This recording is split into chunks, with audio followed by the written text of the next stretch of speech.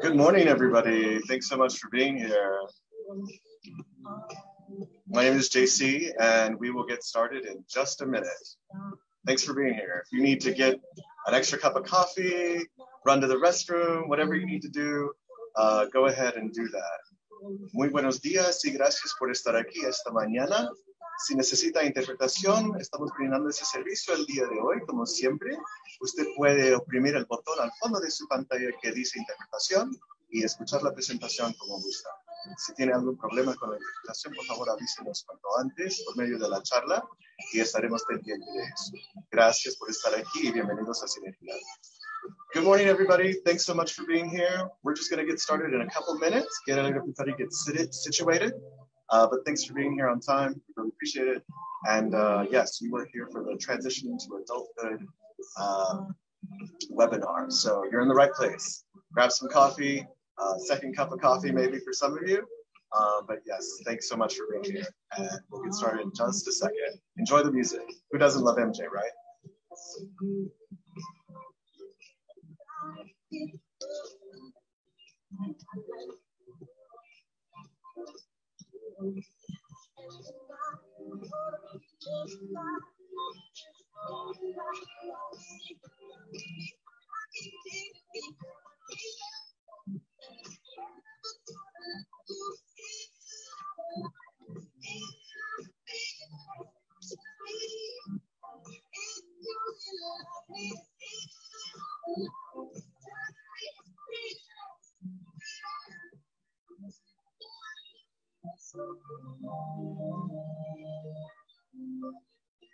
Good morning, everybody. If you're just getting here, we'll take a couple of minutes so everybody can get situated.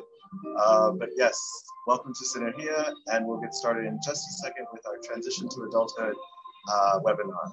Thanks for being here.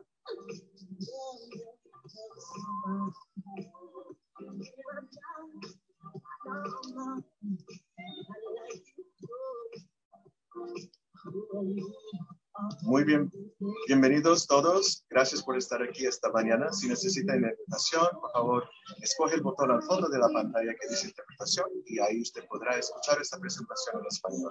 Gracias por estar aquí esta mañana.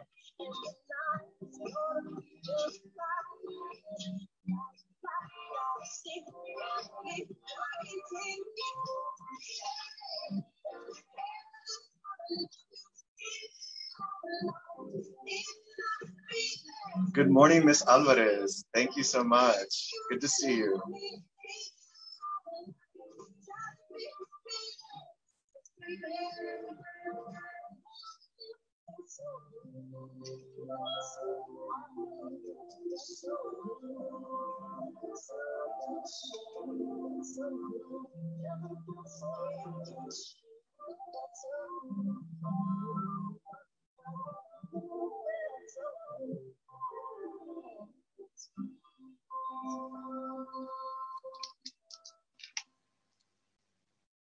All right.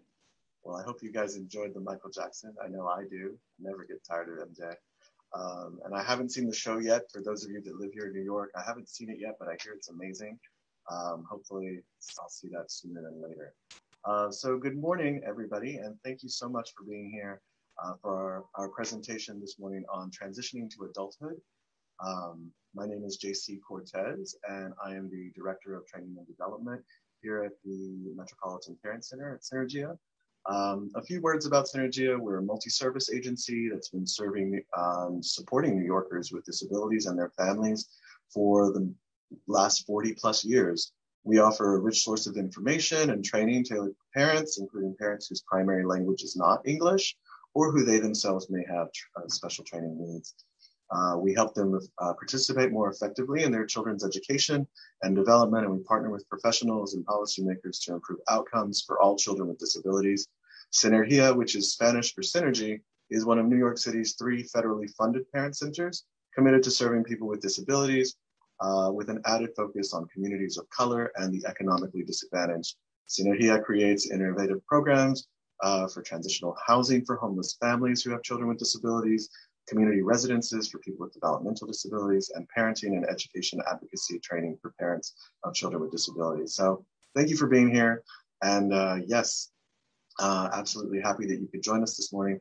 If this is your first time, welcome to Sinergia, and if not, welcome back. It's good to see you.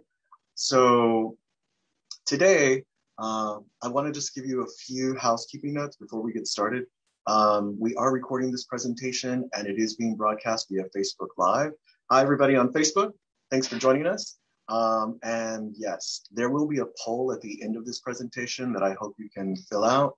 And if you have to leave early, don't worry. There's also the same poll will auto-populate in your browser whenever you close this presentation. So don't worry, just please, we'd love your feedback on how we can do better and what we're doing right. So thank you so much. Also, I encourage questions at any time. Happy to answer them. And yes, I know sometimes presenters say, oh, well, save it for the end for the Q&A. And honestly, like sometimes if it's me, I don't know about you, but I'll forget it by the time we get to the Q&A. So, or maybe I'm not going to be here because I have to run for some unexpected reason. So please ask your questions at any time. I will try to answer them, especially if it's aligned with where we are in the presentation. So yes. And then I will be sharing with you, those of you who attended, on the slides for this presentation. So you'll have that as well, and plus the link to the recording. It'll be made available immediately on Facebook if you want to check it out, or if you miss some of it, don't worry, it'll be there. So yes, I believe that's it. I also want to extend a warm welcome to my interns, my summer interns that are here. They are joining us, and I have eight or nine high school interns that are supporting us in the work that we do and who are eager to learn more about transitioning to adulthood as Sinergia and our collaborative, parent-centered collaborative here in New York, which is Advocates for Children, Include NYC, and the Long Island Advocacy and us, are putting together an event in October on self-advocacy and what we can learn and how we can support parents in teaching self-advocacy skills to our youth with disabilities. So please give us some feedback on those surveys, and if anything in the chat.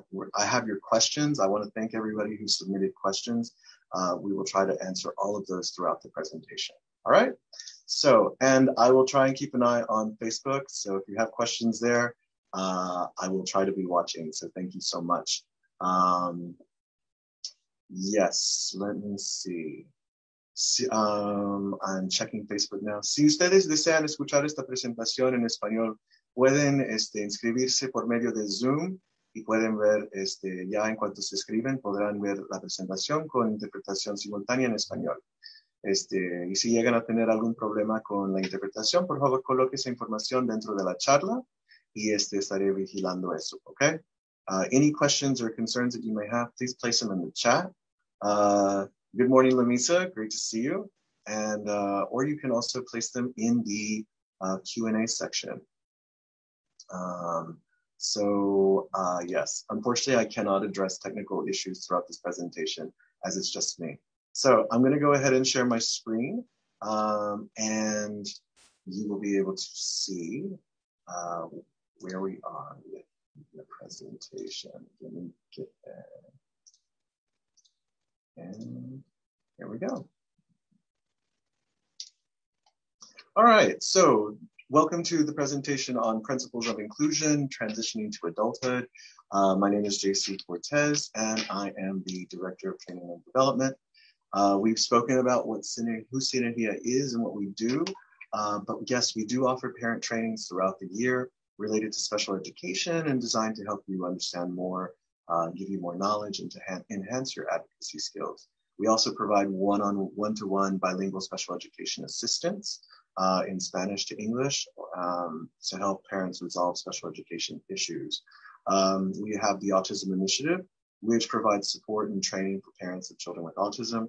That includes an after-school arts program that we do in collaboration with the Guggenheim, as well as a social skills program for youth with disabilities that are transitioning into adulthood. So if you have a youth with a disability, we offer that program. Typically, it starts in October. And if you're interested, please reach out and we can connect you with that program. But yes, it basically is a program that supports youth with autism in creating a safer space and where they can talk amongst other peers their age, guided by behavioral specialists and a facilitator to talk about issues that are important to them, right? That maybe they don't want an adult hanging over their shoulder or their parent, so that they can talk about it and discover that and socialize, right? Because we know socialization is a real challenge for those with autism. So that's something that we do offer. So if you're interested in that, let us know. And yes, and last, like I mentioned, we're one of New York City Parent Center Collaborative here in the region. And you'll see here on the right, that includes Advocates for Children and our friends at Include NYC and also the Long Island Advocacy Center. As I mentioned, we work on projects together, one of them being the self-advocacy event. It will be a film that we're producing that my interns are working on. They are taking notes throughout this presentation, I hope, hint, hint. And yes. So the agenda for today is going to be what we should be considering for future consideration as parents, caregivers. And also, before I continue, I want to extend a warm welcome to those professionals that are joining us so that they can understand how to support parents better and also how to support youth with disabilities as well. Thank you for all the work that you do, and thank you for being here to try and learn more. We appreciate you. So what do we want to consider for future consideration, right? What do we think about? What happens after 18? What does it look like? What should we be thinking about? Even though my child is 5 years old, 18 seems like forever away, and then all of a sudden he's here tomorrow. So what should we be thinking about? We want to understand also what is transition, and then what the process is, the timelines, who's involved, right? Because there are some laws and rules, right, that, kind of guide things, or we should hope. So we'll talk about that so that you know what they actually are. And then keys to active parent participation, right? What should you be doing? How can you support the process even more, right? It's not just about being present, it's about being engaged, being active, right? Where can you find information on transition within your child's educational documents, right? Where is it in the IEP? The IEP is already like 20 pages long. Where is it? Where can I find it? So we'll talk about that so you can find it with greater ease. And then we'll talk about the statement of needed transition services, what that looks like. We'll talk about what transition planning is versus transition services. Is it the same thing? It sounds the same. Is it just another word? Is it interchangeable? So we'll talk about that too. And then understanding the student exit summary. What does that mean? What is a student exit summary and why do I need it? What function does it serve? Also, opportunities that exist beyond high school, right? I mean, we can't stay perpetually in high school. Even if we don't graduate, we age out at 21, typically, right? It might be 22 or 23 because of the pandemic, but only for these past couple of years. That's not typically the way the law has been written. And also, what happens at age 18? I mean, I know they're an adult legally, but what does that mean? And what do you need to do? What do they need to do, right? Because their responsibility falls on them if there are no arrangements in place. We'll give you some tips and suggestions, and then I'll walk you through a resource list that I've put together that I hope you'll find helpful, digital resources. So yes. So when you're considering your child's future, what should you be thinking about, right? What are your hopes and dreams for your child, right? What are your hopes as a parent? Once they've completed high school, where do you see them? Where do you want them to be? Where you're like, I want them to be able to live independently. I want them to be able to be happy. I want them to be able to support themselves, right? Or find some sort of the right place for them. That looks so different for so many people. We have different goals. I mean, my parents were like, you're going to be a lawyer, you're going to be a doctor, but I'm neither. So, it doesn't always work out, but where do we see them? Where do we we have to do an assessment of our own, internally. How can you help your child prepare for employment, post-secondary education, or independent living? What does that look like? Can I teach my child how to be punctual? Can I teach my child how to express themselves and express their needs? If they're going into university or college after high school, what can I do to support them? What can I teach them so that they can make sure that they're being supported when I'm not there? I can't be with them at every given moment in time. And unfortunately, we don't live forever either. So we have to think about those things too. So yes, and independent living. You know, can I teach my child how to do their own laundry? Can I teach my child, you know, how to get the mail and like understand like bills and like all of that financial management? Those are things that we want to think about too, right? Because we don't really get a class in how to balance your checkbook. I mean, thank goodness for apps, right? Because they tell us what our balance is, but do they understand what that is? Do they understand how it is to use cash? Those things, right? How can we be a better, more effective advocate for our child during the transition process? You know, that process, what does it look like? How can I make sure that my child is like advocating for themselves while I'm also advocating for them? How can they be complementary, right? We want to start to incorporate their voices as soon as we can. You'll hear me always say, you know, bring your child to an IEP meeting, not for the entire, you know, 1 to 3 hours, but, you know, just bring them just for the introduction, you know, like, hi, this is my child. I want you to see him. I want you to engage with him. You know, like there's more to what we are looking at on paper than, you know, in our conversation. This is an actual human being, a beautiful human being. How can we support this human being to be fully developed or as developed as we want them to be on, you know, with all of the goals that we have that they have for themselves and that we have for them. So how can we be a better advocate? And lastly, of course, and I've been alluding to this as I've been speaking, what can you do to teach your child to become a self-advocate? How can we teach them, you know, to tell somebody, hey, these are my needs. Hey, this is my disability, and this is what it means for me, right? One of the things when we talk about an IEP, the most important word I feel in the IEP acronym is individualized education program. It's individualized because each individual has their unique needs. And the same is true for a self-advocate. How can they articulate, you know, their specific individualized needs? So that's something that we want to think about as well. Give me 1 second. Our other interpreter has arrived and I just need to connect them really quick. Bear with me.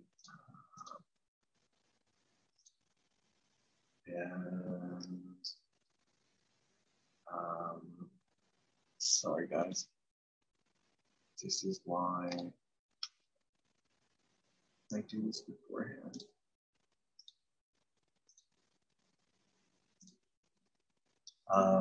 Bear with me, everybody. Sorry about that.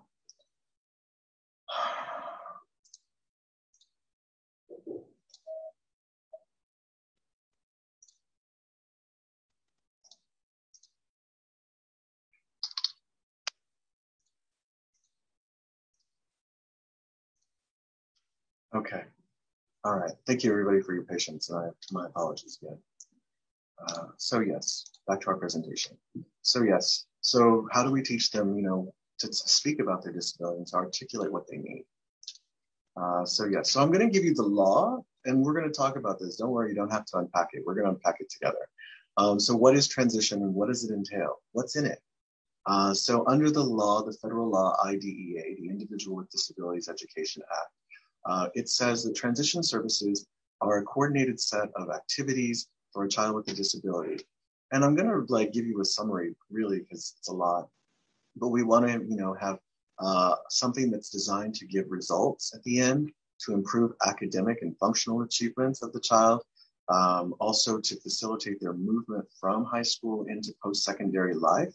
By post-secondary life, life after high school, and what that means, whether it's, you know, college, university, a trade school, you know, integrated employment, how can they be supported in their, when they have a job, continuing adult education, maybe they want to learn Spanish, maybe they want to learn another language, maybe they also want to learn, maybe they want to get their GED in case they weren't able to get their diploma while they were in high school.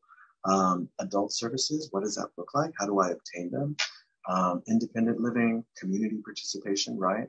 Because we want to think about, all right, well, not everything after high school is school, right? Now there's no school. How do we fill that in? So we want to think about those needs, strengths, their preferences, interests, and it goes beyond instruction. It also includes related services, community experiences, post-secondary life, whether that's employment or independent living. So do they have those skills? So yes, we want to talk about the process, right? And when does this start happening, right? What are the timelines and who's involved? So New York State requires that transition services be listed in an IEP no later than when the child is 15 or younger if deemed appropriate. And it must be updated annually within the IEP, right? The IEP is always going to get updated annually. And once the child is 15, it has to include transition services. In New York City, the Department of Education begins the planning process to all of this when the child or the student turns 12 years old. And this happens until the student turns 21 or until they graduate, whichever comes first. Planning responsibility is with the school-based transition planning team, which is the traditional members of the IEP team, plus supporting agencies. So what does that mean, supporting agency, right? So everybody from the IEP team is now a transition team. Okay, it's the same function. We still do the IEP together, except now we talk about transitioning, right? What is life after high school? So a note on agency participation, not everything that you want to teach a child is taught in school. So if there's like an organization or an agency that can support you in providing that supplemental education, this is where that agency can participate. For example, if your child is OPWDD eligible, right? That is the Office of People with Developmental Disabilities, right? So they have a developmental disability. If they're eligible, it might be great if we bring in somebody from the coordinated care organization to come and sit at the table so that they can hear what's going on and they can also help you develop, supplemental services. If it's something, I give an example always, like if you're a musician, right? And it's just something that, the child is a prodigy. The child is like really wants to be a musician. Maybe they can't teach that in school. You can't teach somebody how to be a rock star, but if they have talent or if they want to develop that talent, maybe you have an agency already in mind or that you've already been working with, right? Maybe you go to the JCC and your child has been working there all this time on like different projects and different programs, and it might be something that you want to include, so that's the way you can bring in another agency, somebody that can help you in providing and helping. And sometimes the school may ask you, maybe the school has somebody in mind already, and they say, hey, you know what? We know of an organization or an agency that can come in, and it's like, and we can help, provide that connection. So yes, so those are some examples of what an agency participating in this might look like, their role. And then you might ask, well, who's in charge of it, right? So we have the IEP team meeting. We always knew that the district representative was the person that actually was overseeing the meeting, right? In this case, for transition, they're not overseeing the meeting. It's still with the district representative, but now we have a transition coordinator. And there's one in each school district, and they ensure that transition is happening and the planning is happening on time. And there's the TLC, Transition Linkage Coordinator, can also contact other agencies or bring them in or be that connection, whether it's helping you with applications and making sure that they're done in any of those related activities. So more on timelines, right? So the services have to be listed at the age of 15. New York City starts planning at age 12, right? So at age 12, the New York City Department of Education is going to start doing the planning process. And what does that entail? That includes a level 1 vocational assessment, and that's completed when the student turns 12, and it includes students who turn 12 during the summer too. And it's updated every year, just like everything in the IEP. What's in it? So there are 3 components to it. There's the student interview to determine, hey, what are your interests? What do you like to do? What do you want to do? What do you feel your strengths are? Where do you feel your opportunities to grow and supporting you get there? What does that look like? And that can be done by a member of the transition team. And that can be a verbal interview. It can be a written interview. It can be with pictures and icons, say like a student is using a device to communicate. It can be something like that too. Whatever the student's best way of communicating is, will probably be the way that it's given to that student, and the modifications and accommodations, of course. And yeah, so it's just an assessment tool, you know. Also, a parent or guardian interview, you know, like it'll be done in the parent's preferred language, first and foremost, that's important. And it can be done in person, it can be done at the school, it can be done over the phone. Now that we're in the pandemic mode still, it can be done virtually. So these are things that we want to know. You know, hey parent, what do you think? What have you seen? What do you think their strengths are? It's the same thing from a different angle. Perspective is important. And like every time in any presentation, you'll probably always hear me say repeatedly, you as a parent know your child best. No matter who has whatever degree sitting at the table, at the end of the day, you know all the history, you know all the facts, and you know everything about that child. So don't ever underestimate yourself, and don't let anybody ever tell you otherwise. It's important to know that and remember that. Because you have, at the end of the day, it's your signature also that is going to authorize everything up until that child turns 18. As well, there's also a teacher interview, you know, so the current teacher they'll go through, you know, their records, you know, their grade books. They'll look at like the student's portfolio and see, you know, hey, you know, these are the things that I can identify that the student might have an interest in or that's really good at. And yeah, so those are things that's the part of the vocational level 1 assessment. I will say, if you feel that there's not enough information from this assessment, you are in your right to request a level 2 vocational assessment, which is a little bit more intensive, and there is a level 3, right? So maybe, you know, we did the assessment and we was like, really, what did we really learn here? I didn't learn a lot. Did you? Do you feel like this? And so at that point, you know, hey, can we do something a little bit more? You know, we can get like, you know, more assessments involved, right? And so you are able to do that. There is a level 1, a level 2, and a level 3, but we always start with the level 1. So, all right, so at 12 years old, we'll start the planning with the vocational 1 assessment. And then at age 14, what happens? So the IEP team will start discussing transition at the meeting at age 14. Maybe we haven't discussed it yet. Hopefully they have, just because they've started the vocational assessment. But you know, at age 14, it has to be discussed. Now this is like, okay, this child is between 3 to 4 years or more, maybe 5, about leaving school. So we really need to start taking these, you know, transition planning and services a bit more seriously, because at age 15, you'll remember the services have to start being included in the IEP. And at age 14, a student must be invited to the IEP team, at least when it comes to discussing transition services. So whenever that planning starts happening at age 14, the child must be invited. That's a requirement. It's not to stay for the entire meeting. It's just to talk and say, hey, you know, what are you feeling? You know, we started talking at age 12. We did that vocational 1 assessment. Maybe we did it again last year. But how are you feeling now, right? Because we're always evolving. I mean, students, the younger probably even more, right? But so we want to make sure, you know, like, hey, you know, has that changed since the last time we spoke? So that's something that we want to consider. And at age 15, as I mentioned before, the IEP goes into effect that school year, must include the transition services. So all the planning, all those assessments, all that talk, now it's being put into action. So how do you as a parent become more engaged? How do you as a parent, like, you know, become more active, right? What can you do? You know, there's a benefit of the parent always being on the IEP team, right? They serve on that transition team in the same capacity, so they can help the team identify the specific skills that their child needs. You know, like, hey, you know, my child wants to live on their own. They want to get their own apartment.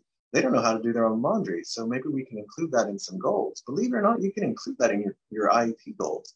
You know, it's not just about academics. It's about the holistic development of a child or a youth in this case, right? So yes, so those are things that you can consider. You know, it's not just, you know, doing math, reading, writing, all of that. Yes, there is that, but also like now we're thinking like long term. So you can help identify that. You know your child best. You see what they love to do when they're at home. You know, when they're not doing schoolwork, what does that look like? So share that information, right? Parents should also be active in collaborating on school curriculum to ensure that their child will have the appropriate options available when they leave school, right? So, as an example here, like maybe we're not teachers, right? But we also know, like, I also know my child is a better visual learner than they are a tactile learner.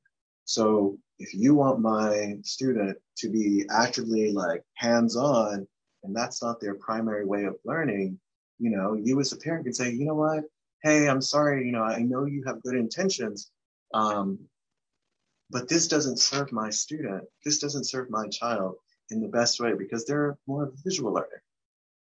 Excuse me. So that's something to consider, especially when it comes to curriculum. We don't have to be a teacher to do that.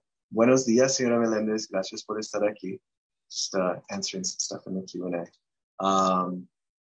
And yes, parents should share information with school personnel about student and family needs, activities, and goals. So this is, I think we forget about this often, right? Because we're like, if it happens at home, the school doesn't necessarily need to know. But if it impacts the student, it might be impacting them in their mood, in their emotions, and that state of mind, right? So, like if there's a death in the family, like maybe there's something we need to share with the school. Like, hey, say, you know what? They've been a little bit, my son has been a little bit like this ever since their uncle died or a good friend passed away or somebody at church, somebody from their childhood, something like that, or maybe grandma and grandpa moved in. And, like it's kind of been an adjustment for all of us. So we might see my daughter more agitated, easily agitated, right? So those are things we want to consider sharing. My child has expressed an interest to start playing baseball this summer. So we're looking into that, whatever that looks like. So share that information because it can be used, and it's also something we can consider exploring, as like harnessing to help that child, develop other skills, right? So yes. Yes, I will be sharing the PowerPoint. Yes, I will. Thank you for that. And a link to the recording as well. There's a question here. So the question in the Q&A is, when can we start the first transition, or will there be a document that arrives? So you should receive the document, you should receive the notice that the vocational assessment is going to be done when the child turns 12 years old. And then you'll go from there. Remember, at 12, we start doing the planning.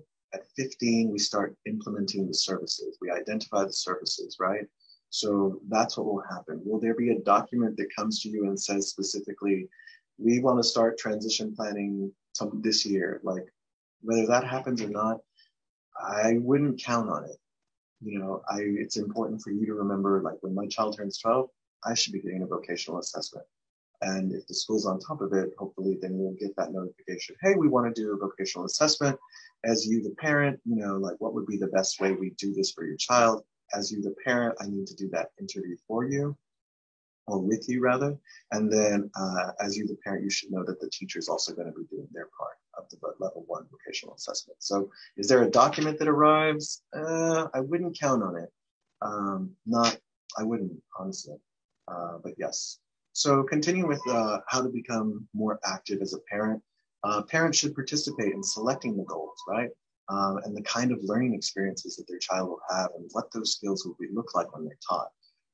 So, like, you as the parent have the ability to shape the goals along the way. I want my child to be able to do this by the time they're 18. Maybe they're 12 now, but how can we implement steps every year to make sure that we get there, right? So you have the ability to say that, whenever you're in those IEP meetings, like, hey, does the parent have any specific request? Maybe it's a change in services. Maybe it's a change in environment, right? In learning environment. Maybe it's a change, an addition of services. Maybe it's another evaluation.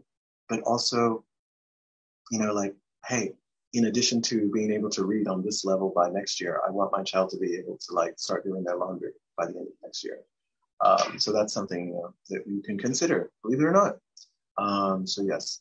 And parents need to be able to work with professionals and maybe other parents if you are working together collaboratively in some sort of effort that way to develop more appropriate options when there's a gap. So like, all right, hey, we don't have that service, or we don't know anybody that can, like being able to kind of like put your heads together and say, like, all right, who do we know? Who do we know that might know somebody that does know? How can we do this creatively? How can we think about this? Maybe we don't get it the exact perfect packaging that we wanted, but, we can get closer to where we want to be. So thinking about that. So where do you find transition-related activities? In short, you're going to find them in the IEP.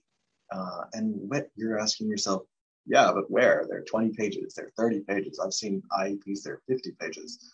Like where? So there are 3 sections within the IEP that you can find this. You'll see the measurable post-secondary goals, and that includes training, education, employment, independent living skills, if that's appropriate. And then the key word to this is the post-secondary goals, right?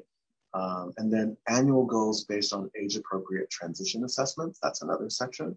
And then annual goals that document knowledge and skills that the student is expected to achieve towards those post-secondary goals. That's a separate section. And an IEP also has to include a statement of needed transition services after the age of 12. So what does the student need? That statement of needed transition services are just all the activities, all the strategies that will help you and your child get to those outcomes that you desire, that you've identified, and that you want to be a part of those goals. So I took a blank IEP just so you can kind of look at it, right? Sometimes we're better visual learners, even as adults, and so,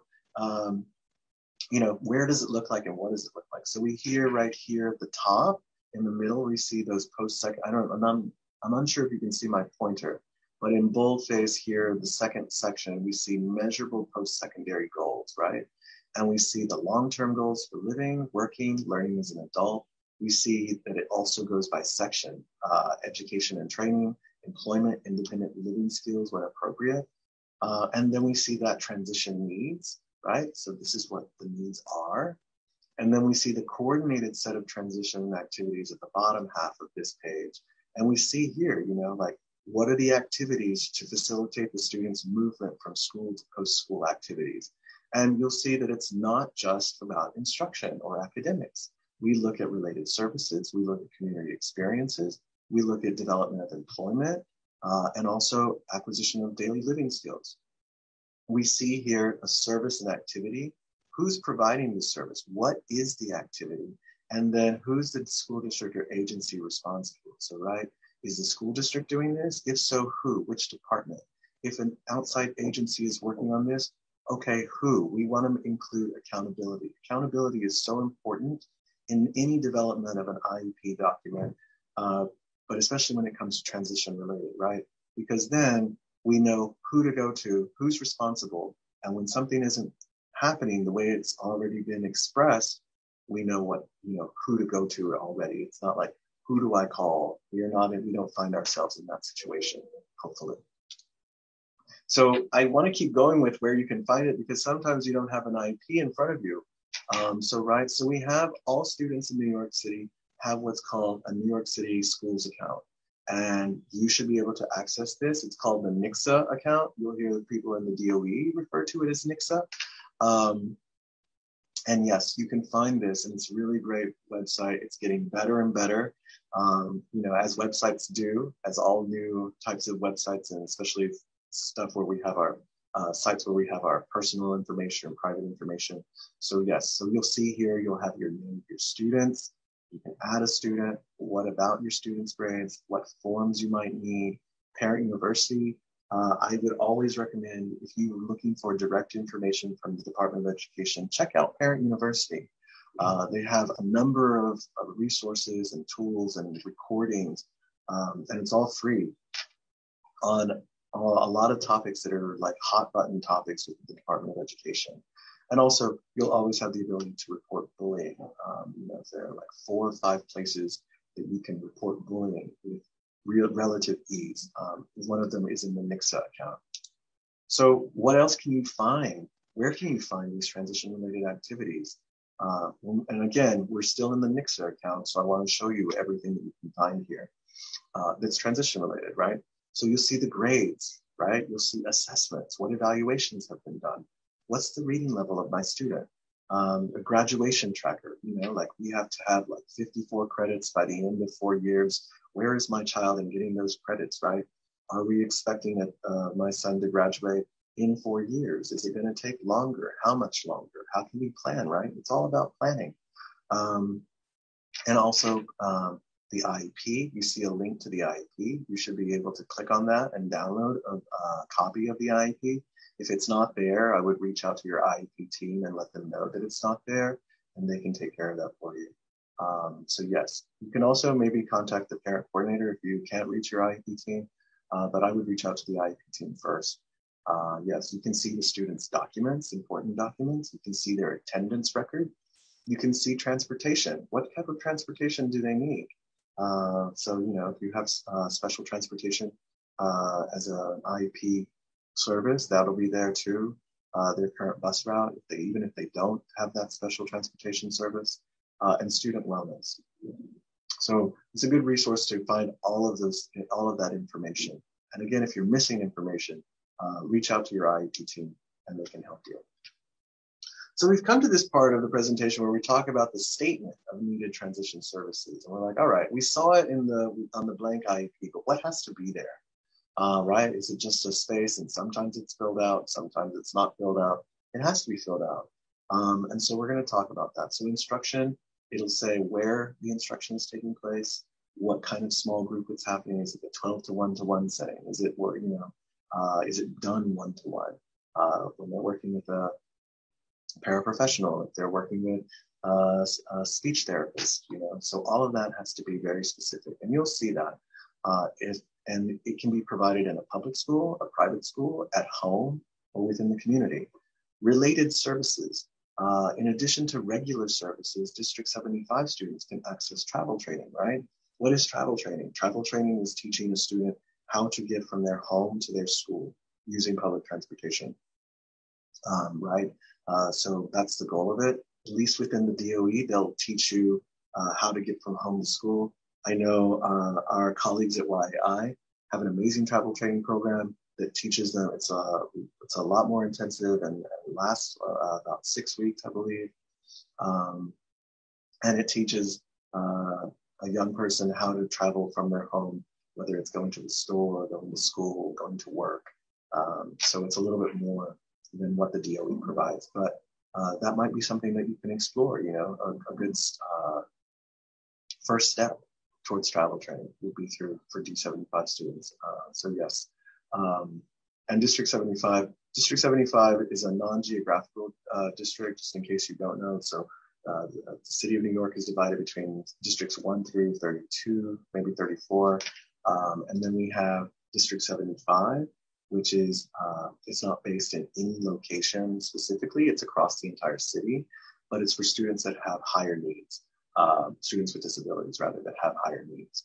And then we have District 79, which is for typically non-traditional students. So students that work and go to school part-time, or they have some other arrangement that are trying to finish at a later age, usually as well. So we have those districts. Just a really quick, I hate using abbreviation and not explaining it. So yes, also community experiences. What can be provided in the community by schools, consultants, private providers, other agencies, nonprofits, right? Employment, what does that look like? What can we do to help them get a paid job or a career opportunity that really uses that student's activities and interests? So yes, daily living skills. What can they do at home? What do they need to learn how they can do at home? How can they do it better? Maybe you just need that extra support and you can include it in your goals. So yes, and then the functional vocational evaluation. So this isn't automatically done as a part of the vocational assessment that we discussed earlier, but it's something it's an option out there, and it provides information on job interests, career interests, aptitudes, right? maybe like you're just like, they have so many skills and I don't know what career is good for them, right? So maybe we have an assessment that can help us identify like, oh, like, they're really good at science, they're really good at writing. Maybe, a career as a nurse might be something that they want to do, something, in the medical profession. Maybe they would be better off as like a teacher of some sort, right? You'd be surprised what those assessments can really provide. And yes, if the IEP team, including the student and the parents, agrees that services in one or more of these areas is not needed, it has to be stated in the IEP, and it has to also have a rationale. What is a rationale? Just a reason, a justification. So if we're going to talk about Johnny as a hypothetical student with an IEP, and we're not going to identify any related services, okay, as long as the student, the parent are in agreement with this, that we don't need anything in related services, in the IEP, it has to explicitly state this has been agreed by student and parent that this is not going to be included, and it has to include a reason. It's not just because. So yes. I see a comment here. Bear with me one second.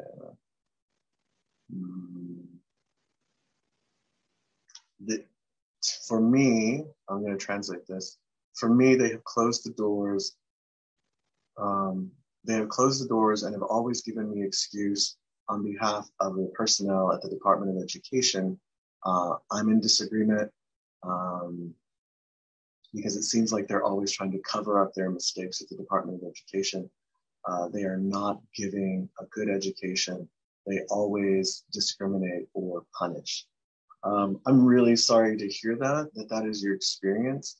And maybe you could use the support of an advocate or special education assistance. We do it here at Synergia, and we also, our colleagues at Advocates for Children in Cleveland, NYC, can also provide you some guidance whenever you're encountering resistance from the Department of Education. So feel free to reach out to us. I'll put that information at the end. But yes, I'm sorry to hear that. And yes, but there is support available for you. So don't get discouraged. So yes. Also, if a student is OPWDD eligible, we recommend that they participate, they being OPWDD, in the IEP meetings, which I mentioned to you earlier, but yes. So transition planning versus transition services, what is it? Is it the same thing? Are we talking about the same things? Is it apples to apples? Is it apples and oranges? So transition planning is assisting students and their families to think about life after high school and identifying long-term goals. That's all it is. How? It's a process that includes different parts of planning, and that might be the vocational assessments that we talked about, and it also might be information that we're getting from parents, teachers, the student, and school records. That's all it is. Now, what are transition services? That's different, right? So we talk about planning, but what are the services? So we talked about it. The law says it's a coordinated set of activities, strategies to help support a student transitioning after life after high school. New York State identified that 10 areas have to be considered for this. And it's important, right? Because we think, all right, well, it's academics, and everything else. But what is everything else, right? So New York State has given us 10 areas that we have to look at, which is pretty comprehensive, impressively. It's education, right? It also considers the legal components, the advocacy components, personal independence, recreation and leisure. We also know, like there's more to work, right? We also have to have pleasure, play, even as adults. Finance and income, medical needs and health needs, employment, transportation, and then post-secondary college or continuing education. Not everybody's meant for college, and that's perfectly fine. So what else is out there? Well, maybe my child's really good with their hands and they can become an electrician. Maybe my child knows how to really assemble things and they can, become a whiz kid putting together our broken computers. So, maybe they're really just artistic and they have that talent. And they don't need to go to a four-year university. They can go to a technical school and get the same skills. Maybe they want to be a barber, whatever they want, right? how can we support them getting that education that will help them be successful in doing or getting closer to those long-term goals? And then consideration of other support needs. So there's a student exit summary, and it's important that you understand what it is and how it can help you. The federal law IDEA, right, requires that a school district provide a summary on academic achievements, functional performance, in their last year of high school. So their last year of high school, you're going to get what's called a student exit summary. And it's going to be more comprehensive. It's going to be like its own kind of like separate document almost. It'll still be within the IEP, but it's something that's separate. And yes, and this is for any students that are graduating from high school with a diploma or that's aging out at 21 years of age, which is the usual age.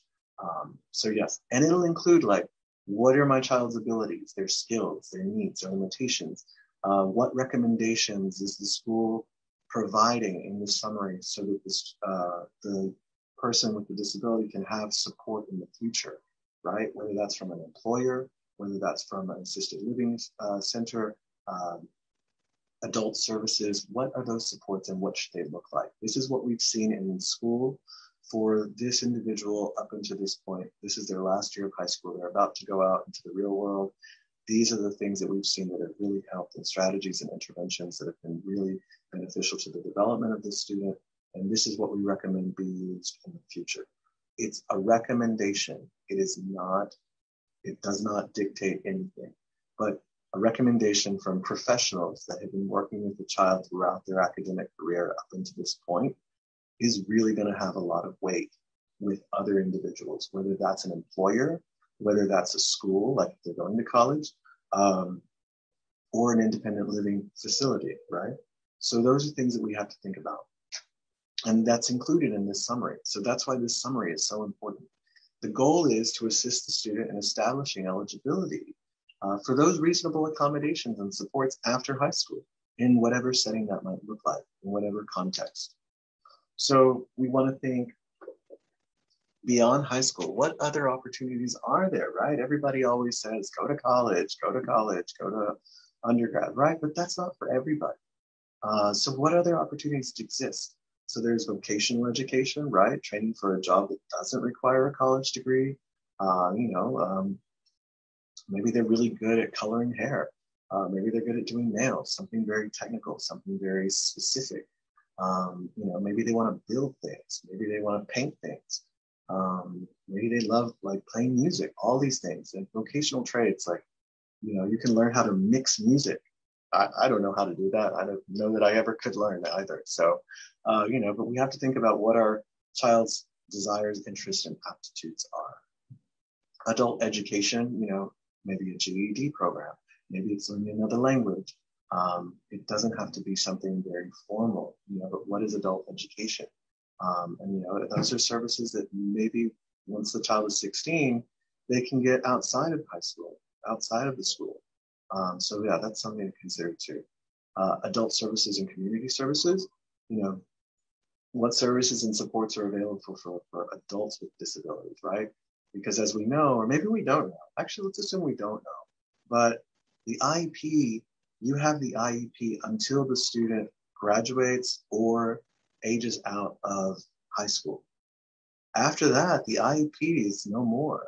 All those services, all those supports, they're no longer required because the child's not in school. And IDEA, the federal law that dictates all of special education, is directed towards schools. So once the student's out of school, all of that falls to the wayside. So yes, independent living skills and services, life skills training, how to deal, how to cope, how to manage emotions, how to do counseling, also supports that can help an individual with a disability to be independent and to thrive within their community, wherever they may be. Ms. Lewis, there's something in the Q&A here. My son will be 19. I have always felt that he could use speech training outside of school. Can I advocate assistance to obtain what I consider functional training? He can take pictures on an iPad, record programs on TV, but he needs to be able to communicate socially. Yes, And so this is a wonderful question. Yes, you can. Yes, you can. And yes, if the student is still in school, then yes, it's something I would definitely bring up to the IPT meeting. If the student is not, if your son isn't, and maybe they're OPWDD eligible, maybe you can talk to somebody within the care coordinated organization that manages everything, because that can be a part of the self-determination plan for that student, for that individual if they're not a student, right? But yes, you can advocate that, and you can get assistance. And I'll share with you at the end of this presentation all those resources that you can tap into. But thank you for your question. So yes. So what happens at age 18, right? Under IDEA, the federal guideline, the federal law, states are required to notify students as to what their rights will be when they turn 18, which we call the age of majority. At age 18, parental rights are transferred to the student. So all of those decisions, all of that authority that you had as a parent, once the child turns 18, it falls on the student. They will be liberated. And this is typically the language that's used. I don't like this word, but liberated from parental control. Parental control no longer exists. It ceases to exist at 18. Parents are also liberated from responsibilities regarding their child as well, right? So, children are required to go to school until they have reached the age of 18, right? And if they didn't go to school, if maybe they're skipping school, the school always sues the parents, right? For truancy or what have you. At that point, once the child turns 18 and they decide they don't want to go to school, nobody's getting sued. The adult, the student, now an adult, made the decision they don't want to continue. And that's their right. So yes. So I want to take this moment also to talk about long-term decisions. This isn't a presentation on long-term decisions. This is on preparing for transition to adulthood. But long-term decisions need to be considered, and they need to be considered honestly before 18. So what am I talking about? Parents need to decide whether they want to get involved with guardianship. Guardianship is a process, and it typically should be discussed and considered when the student is 17. I would recommend even younger, and I'll tell you why in a second. But yes, you have a feeling that you need to support your child and have that authority, the legal authority to make decisions for your child after 18. That's called guardianship typically. And, guardianship has typically been the traditional way of doing that. And guardianship is you taking over all rights. So you maintain all of those rights as a parent and decision maker for that student until that guardianship is either dissolved or ended for whatever reason. Now, there are some students who are able to make decisions, they just need to be supported, right? So they have like a circle, what was it from, was it Parent Trap? I forget. Meet the Parents, right? That comedy film. And it was just like the circle of trust. I don't know if you remember that. But, like you have your circle of close people, whether that's, your parents, your grandparents, your favorite aunt or uncle, maybe somebody who's been really supportive of you throughout your education. And that circle can be part of like your supported decision circle. So there's another phrase for it. I'm not using the correct term, so don't quote me.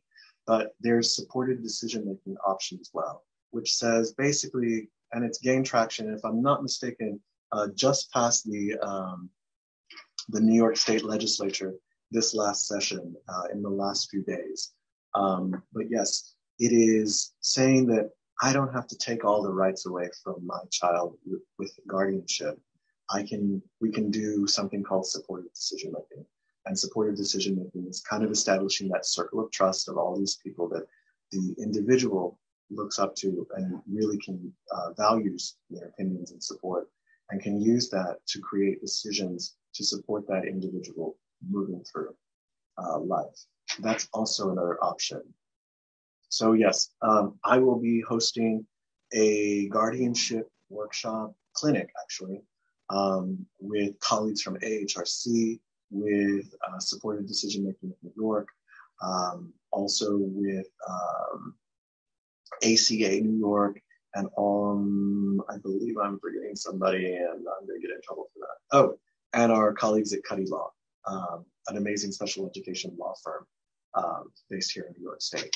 And we're going to be putting together a guardianship clinic so that we can understand all of the options on the table. Today is not the forum for that. But I would say, and I was just saying this before, I would consider it even before 17, especially if you're going to need assistance filling out the paperwork. Typically, the guardianship paperwork is long, and a lot of it is very repetitive. And it's so repetitive that you start to doubt yourself. You know, did I fill that out right? Did it look okay? I don't know if I did that right. I need somebody to look over that. It would help if somebody looked over it. Unfortunately, because it's so self-explanatory, there's really not anybody that can really offer you that assistance. And there are a couple of firms in Brooklyn. I think there's one in Queens, and then there's AHRC, which is actually our neighbor here in Harlem. But yes, AHRC provides that support for parents with desiring seeking guardianship. But I'll tell you, there's a 2-year waiting list. So if you want to consider that before the child turns 18, you really need to start thinking about this like around 15, right? So that you can at least get on the list when the child is, 15 and a half, so that you can at least, when that child's about to turn 18, you can get that assistance. So be prudent about that.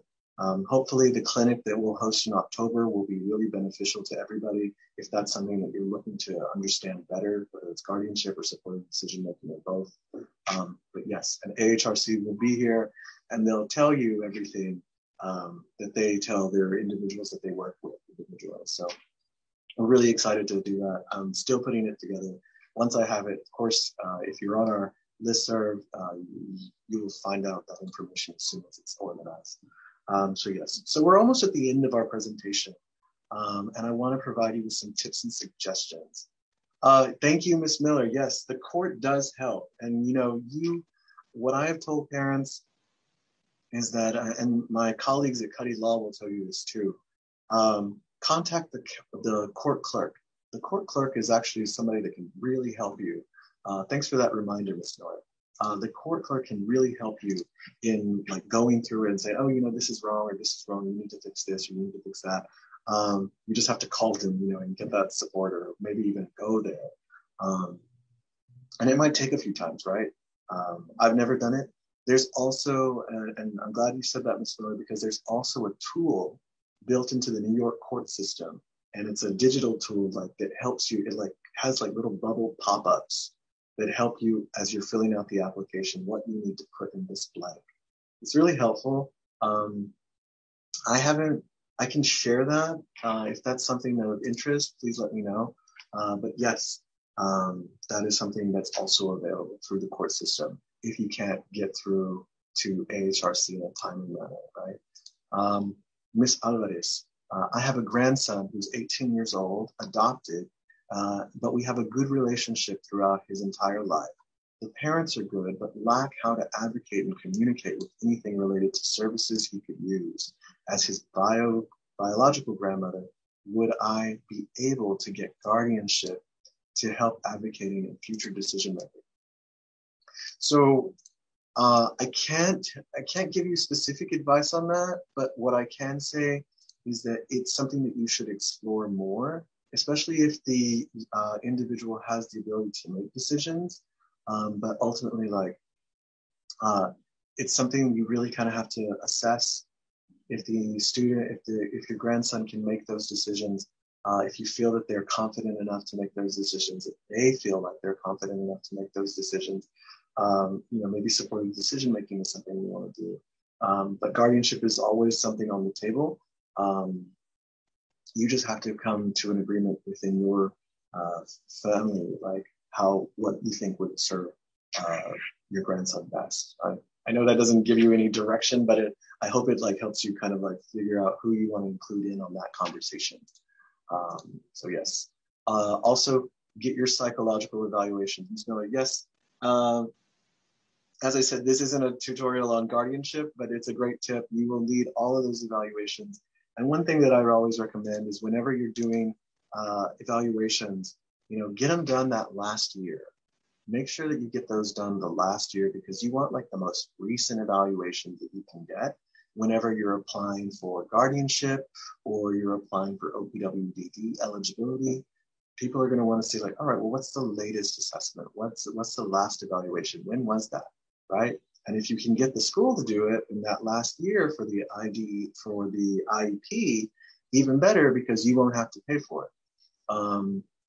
So that's something to consider as well. And you can always get independent evaluations at places that do them for free or low cost or a scaled fee. That might also be an option.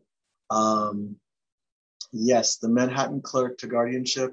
So you can look on the New York court's website, and I can include this in the follow-up email, where you can find the court clerks, because there are five boroughs, so it's all going to be different pertaining to borough. If your son, Miss Lewis, is 13, you can start considering guardianship and start having those conversations. And yes, and you can always, talk to a professional, talk to a psychologist or a psychiatrist or a neurologist, the child's neurologist.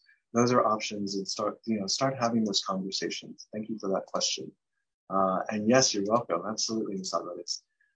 Can you give us? Yes, I will provide the link for the New York State Courts. I believe it's the family law. I forget, it has a different name, but don't worry, I'll provide it in the email. Thank you for the request. And yes, absolutely. It's my pleasure to answer your questions, Ms. Lewis. Thank you so much. So yes, tips and suggestions. Start thinking about your child's transition to post-secondary opportunities when they're in middle school. That's 5th and 6th grade, in case that, what that's supposed to be. Middle school is 5th and 6th grade. Start thinking about those things. Successful planning, like anything else, you have to identify what you're going to need. In this case, support services. You have to involve those agencies. You want to all right, you know what? My child is really musically gifted. My child likes technology. My child is has great camera presence. They want to be an influencer. There are job titles that exist now that I've never even heard of growing up, that I didn't even know could be, because we didn't have all the technology and all the things that we have today. So, I'm not that old, but at least I don't think. But those are things that we can think of, and how can we support them? What other agencies? I don't like the expression "think outside the box," but this is one of those moments or opportunities where you can think beyond, school. Think what else is out there? We live in New York City. We live in New York City, surrounded by so many incredibly talented people and agencies. It's just finding them. And maybe that's working through networks, whether that's a parent network at school or a parent network that you have online, or maybe even your LinkedIn. If you're on LinkedIn, that's something that you can look at, going through people's networks and looking up that way. And of course, there's always Google to look at that, and just make calls and inquiries, right? And remember, you'll have that transition link coordinator that can help you connect with agencies once the child is 12 years old. So use that person to help you engage with other agencies too. Make them work. And yeah, teach your child self-advocacy skills. It's so important. We say this all the time, which was actually the genesis of this self-advocacy film that we're producing with the assistance of my wonderful interns joining us today. We're putting this together along with my colleagues at Advocates for Children, including NYC and Long Island Advocacy Center. We're putting this together because we always say, oh, teach your child self-advocacy skills. They should be learning self-advocacy since they're walking in diapers, basically. But we never actually give concrete examples. So, what does that look like? You're telling me to do something, but you're not giving me an example. It means something different. It means something different based on my family dynamic. It means something different based on my culture. As a Hispanic male, it might mean something different to somebody else from a different background or culture, right? What's good for me isn't good for everybody. So, hey, how do I talk about How do I teach my son to talk about their disability and to say what they need, right? So teach your children self-advocacy skills. And if you need assistance with that, tell me in the chat what you would like to hear. I'm sure my interns who are taking notes would love to hear it as well, because, sometimes we don't know. We assume we know, but, we don't know until you tell us. So if you have ideas, please share them. I encourage you, please share them. And just remember, it's never too early to start this process. It's never too early to start planning. We have to think, we're talking about the individual right now, today, in our presentation, but we also have to think about, what are finances going to look like? How do we maintain that Medicaid eligibility? How do I make sure my child doesn't lose their benefits, right? Their SSEI. How do I make sure that they don't lose that if they do get a job? How do I protect that? What is an ABLE account? What is a fiduciary trust? How do I make sure that if we win money from a lawsuit, that it doesn't jeopardize my son's ability to receive benefits and once they're an adult? How do I, avoid the government trying to take away all of it in taxes when it's like for my son who has a disability? So those are things that, we have to think about. And that doesn't even relate to what we're talking about today, this transition. But like that future planning is so key. And I have a recorded presentation on future planning that I will include in the follow-up email to this presentation, which will include a link to this recording and which will include also the PowerPoints that we've been going through. So I promised you that we would go through resources. How old should the reports be for guardianship? I believe within 2 years, Ms. Lewis. Don't hold me to that. I'm not a specialist, but whenever we post that clinic, we will definitely talk about that. Ms. Miller has shared the link for this and for the courts. She shared it in the Q&A. I'm going to put it in the chat in case you can't see it. And then, oh, you found the tool. Thank you so much, Ms. Miller. You are amazing. All right, and let's see. Here's the tool that can also help you complete that. The one that I was telling you that has like the little bubble pop-up, that is the tool right there. Thank you, Ms. Miller. That is so helpful. I'll also include these in the email as well, so no worries if you don't get them. So I promised to go through a list of resources, and I want first for you all to discover parent centers. Parent centers are a federally funded organization, institution funded by the Department of Education, the federal Department of Education, one of them being Synergia. So it is federally funded, which means we have to vet all information. It's already been, it's been vetted for you. It is a direct source. It is usually free. I mean, I haven't seen many instances, if any, up into my career, like where you have to pay for something from a parent center. We have advocates for children in New York City. They have a legal staff, lawyers, and you'll see their name in the news a lot whenever there's somebody suing the Department of Education on behalf of students with disabilities, immigrant students. So you'll see that. Community Inclusion and Development Alliance, CEDA, they're based in Queens. And then we have Include NYC, which is an amazing source of information.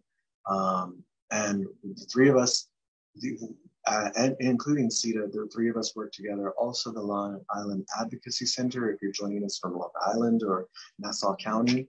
And then we have here in New York State, the Parent Network of Western New York for West New York. Synergia, which is the 5 boroughs. Starbridge is for everywhere except New York City and Long Island. And then we have United We Stand in Brooklyn. Amazing colleagues, and they're all wonderful and willing to help. And it's free, and you can find information on all of our websites, which I provided as well. Also, it's important for you to always familiarize yourself with the transition planning and the policies that dictate this within the Department of Education. So I've provided you with links to that, so you can read that over. The Transition and College Access Center, every borough has one. It's a division within the Department of Education. They provide assistance in how you can transition and plan that, whether it's transitioning beyond that doesn't include college, or if it does, they are a great source of information. They can also help connect students with disabilities with internships, and give them like a number of workshops on a number of topics, both for students and parents, and I believe professionals too, if I'm not mistaken. And sometimes I host them, so be on the lookout for that. Also, there's a guide from the Department of Education on what happens after high school. There's a resource on how you develop and coordinate vocational services from the P12, which is by the New York State Department of Education. Access VR, what is that? Sometimes they provide assistance with textbooks and helping a student with a disability continue their education and support their education after high school. Also, there's something about Social Security, like there's so many things and it's so complicated, right? What are benefits? What is SSSI? What is SSDI? What is the PASS program? What is Medicaid versus Medicare? How can I do that? How do I not lose services if my son gets a job? All of that. I've provided them in Spanish as well, as you see here. There's the mayor's office for people with disabilities. No matter who's mayor, there's always an office for people with disabilities, which is great. There's the Center for Independence of the Disabled, an amazing organization, which I hope to host in the near future, that can support individuals with disabilities as adults.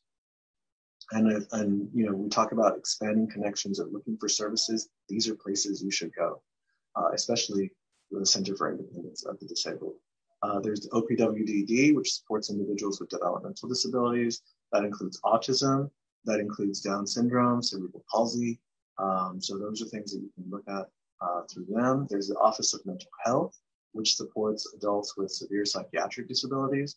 They're the Self-Advocates of New York State, an amazing organization of self-advocates, basically adults with disabilities, and how they are advocating to change the law here in New York State, how to increase awareness in New York State to support people with disabilities.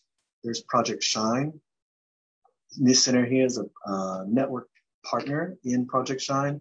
It's a partnership, and I oversee our contributions to this project for our organization, but it's 7 organizations here in New York City, and we are all working together to support students with intellectual developmental disabilities, whether that's with sexual education or sexuality, questions around sexuality. So that's something that we work on. Check us out. It's a lot of great work. We're just starting year 3 of our grant, and it's an amazing opportunity. It's something that we've been developing, and we're really excited because the one thing that we built into it that's so key and that we don't see so often anymore, despite everything that's happening around us, is it's built around equity. So, you know, what does that mean to a person of this culture or this background or that speaks this language? You know, how does that mean? How do we navigate issues around issues that are of concern for a parent? You know, so many parents think, you know, if I teach my child about sexuality or sex ed, they're going to go out there and do it. And that's not necessarily the case. So it's dispelling rumors and myths and concerns that have been passed down from generations or throughout our communities, and really empowering both parents and youth with intellectual and developmental disabilities. So yeah, that's Project Shine. And for parents, you know, there's always parent groups on Facebook, social media, and there are topics of transition, OPWDD, post-secondary opportunities. I always just say, you know, like if you're going to be a part of a social media group, just make sure you vet the information you're getting there before you accept it as fact, right? There's so many things, and we've noticed in this age of disinformation of late that, you know, like maybe it's not necessarily based so much in fact as we think it is or hope it is. So just make sure you're getting that. And if you get information that you don't know or that you're unsure if you should really accept it, you can always throw it at us at a parent center. You know, you put us to work. You know, we're here for you. This is paid for by federally funded tax dollars. So yes. So now is a formal time for Q&A in case you haven't asked any. We have about 10 minutes. Happy to stay on with you. But yes, I see something from Ms. Alvarez. Audio and video keeps going in and out. Can I send my ideas and comments directly to the agency? Yes, absolutely. Send your comments and ideas. Email me. You'll get the email from me. within a couple of days. I always try and follow up within 48 hours, so you'll definitely get that. And if you need the link to this recording, it's already on Facebook once I stop recording. So yes, here is our information. We're on Facebook, we're on YouTube. You can always activate, we upload our videos to YouTube within 48 hours, and you can always activate subtitles in any language through the amazing artificial intelligence that exists there. We're on LinkedIn. Here's my contact information. I will share this with you. No worries, you don't have to take a picture or write it all down. You'll get it all. So yes, that is our presentation. And I see, Britt, you have your hand raised. Can you place your question in the chat or the Q&A? If that's possible, that would be great. And then, let's see. Let me check Facebook because I want to make sure we've answered any questions there. Refresh. And then, let's see. All right. Yes, okay. And, all right. Britt, were you able to place your question in the chat? I don't see anything. Oh, I see the Q&A. Hold on. You're welcome, Ms. Alvarez. Thank you so much. And thank you, Ms. Miller. Thank you for your support. I appreciate it. It's like I have a person just over my shoulder helping me. I always appreciate that. Thank you so much. Britt, I'm going to actually let you come off mic. Let me just do that. So in case you have a question, I want to make sure you get to ask it. Britt, do you want to come off mute and ask your question now? You should be able to.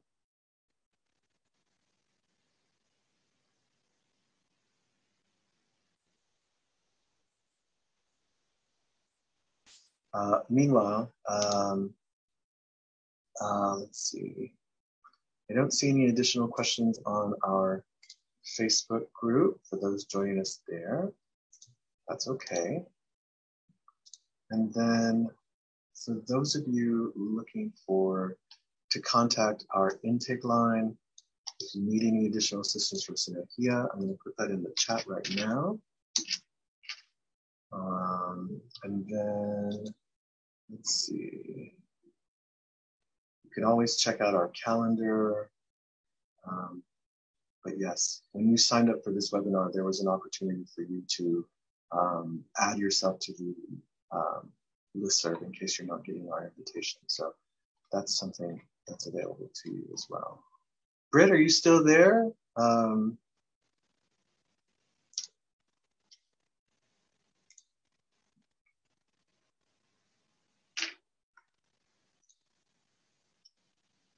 Muchísimas gracias a usted, señora García. Gracias por estar aquí. Sí, sí, sí. Espero que la haya ayudado mucho. Just seeing some comments in the Q&A. All right. So, any other questions? All right. Well, seeing none, I'm going to go ahead and activate a poll. If you're interested in OPWDD services or learning more about what Sinergia does, please join us. My colleague, Joanna Santana, she is the Director of Family Support Services, and my colleague, Tatiana Calderon, she is the coordinator for the Autism Initiative here at Sinergia's Metropolitan Parent Center. I will be joined by them on Wednesday of next week, and we will be discussing Sinergia Here for You, which will be just a presentation on what we do here as an organization, and also if you need to connect with OPWDD services and family support, how you can do that. I'll put the link for our calendar event there in the website, and I'll also be sharing it with you in a follow-up email. So that concludes our presentation today on transitioning to adulthood, and I am going to activate this poll, and we are going to have a great time listening to one of my favorite people, Lizzo. Muchísimas gracias a usted, señora Peña Brown. Gracias por venir. All right, I'll activate that poll now. Thank you so much, everybody. I really appreciate your comments. Look forward to hearing from you. If there's anything I can do, you'll have that information soon enough in your hands. I appreciate your attendance. Please complete the survey, and I'm going to leave you some good jams because I love this chick. But yes, I will activate that now.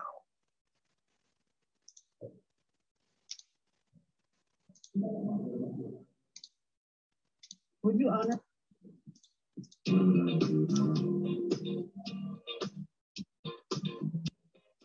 That bitch a clock, yeah, it's big.